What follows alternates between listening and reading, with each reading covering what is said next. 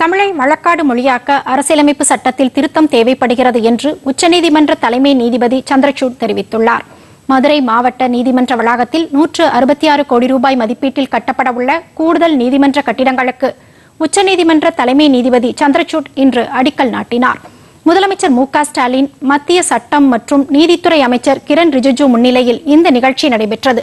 விழாவில் பேசிய உச்சநீதிமன்ற தலைமை நீதிபதி சந்திரசூட், உச்சநீதிமன்றம் என்பது ஒட்டுமொத்த இந்தியாவுக்கும் சொந்தமானது என்பதே தங்களின் நிலைப்பாடு என்று தெரிவித்தார். இளம் வழக்கறிஞர்கள் பயன்பெற உச்சநீதிமன்ற தீர்ப்புகளை மாநில மொழிகளில் மொழிபெயர்க்க ஓய்வு பெற்ற நீதிபதிகள் கொண்ட குழு அமைக்கப்பட வேண்டும் என்றார். உயர்நீதிமன்ற தீர்ப்புகள் அனைத்தும் மாநில மொழிகளில் மொழிபெயர்க்கப்பட வேண்டும் என்றும் தலைமை நீதிபதி கேட்டுக்கொண்டார்.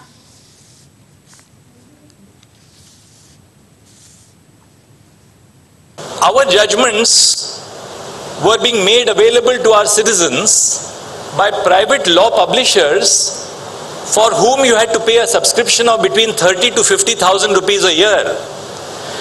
How many young lawyers in the districts or in the taluka courts can afford a subscription of this nature?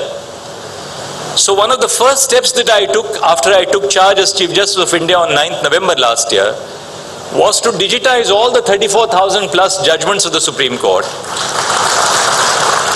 These judgments are now available free of charge, not merely to our citizens but to globally to anybody who wants to read the judgments of the Supreme Court. We have also ensured that there is a free text search engine which can be accessed by citizens across India.